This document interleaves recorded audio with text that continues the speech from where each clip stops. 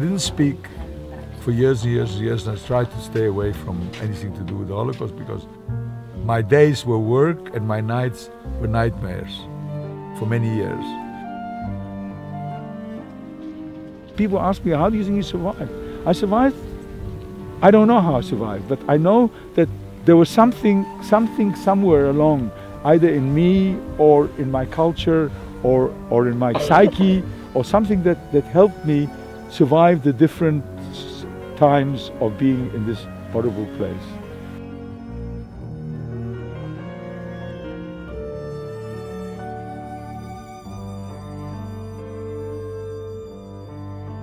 I came into a room where there's a huge, like a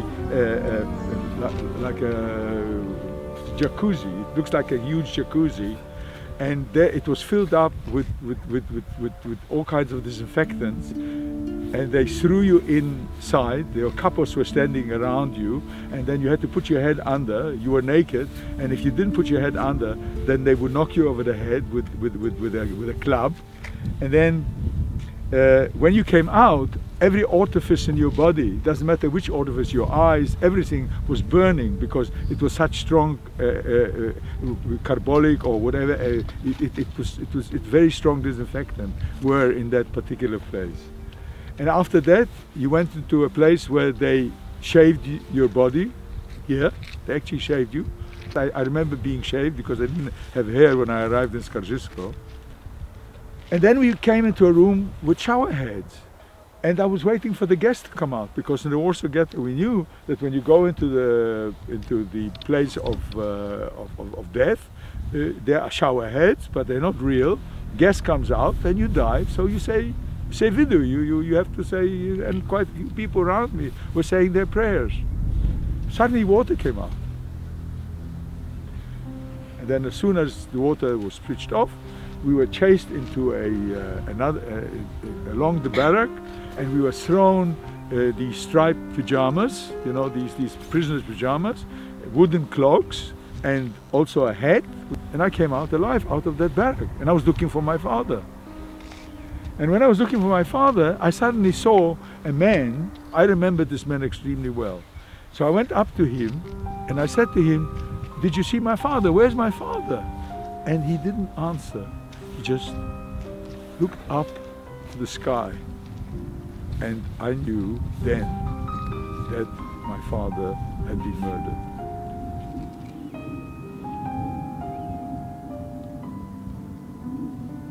We were then taken to a barrack, and we were given a long harangue by the blockälteste, the man in charge of the block, what you can do, what you can't do, and that, you know, that you're not here for holidays, you're going to have to work hard, and you've got to be this and that, and he gave you a long harangue, and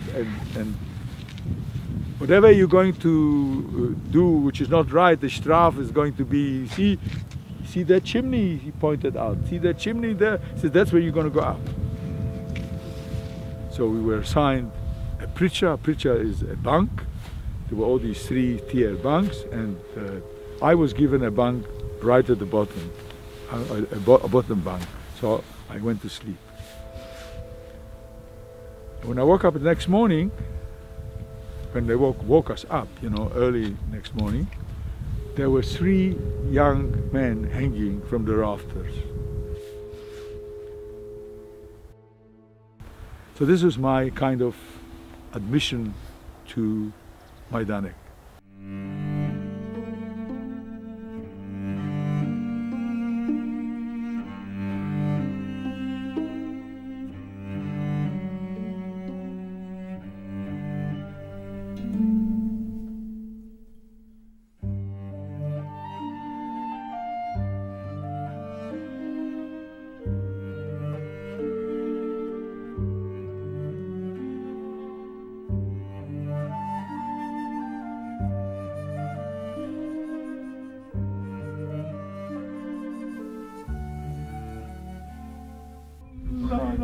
נשים וטוב שנהרגו ושנחנקו בגלל רוצחים יימח שמם על קידוש השם.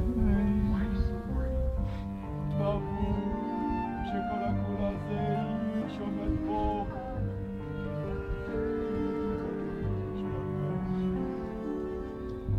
I want to educate as many people as possible about the possibility of what human beings can get up to, what they can do, what kind of devilry, and what's going on since the Holocaust has happened in all parts of the world. And this is my aim. This is why I bring them here and I show them this is what happened. See what the world can descend to.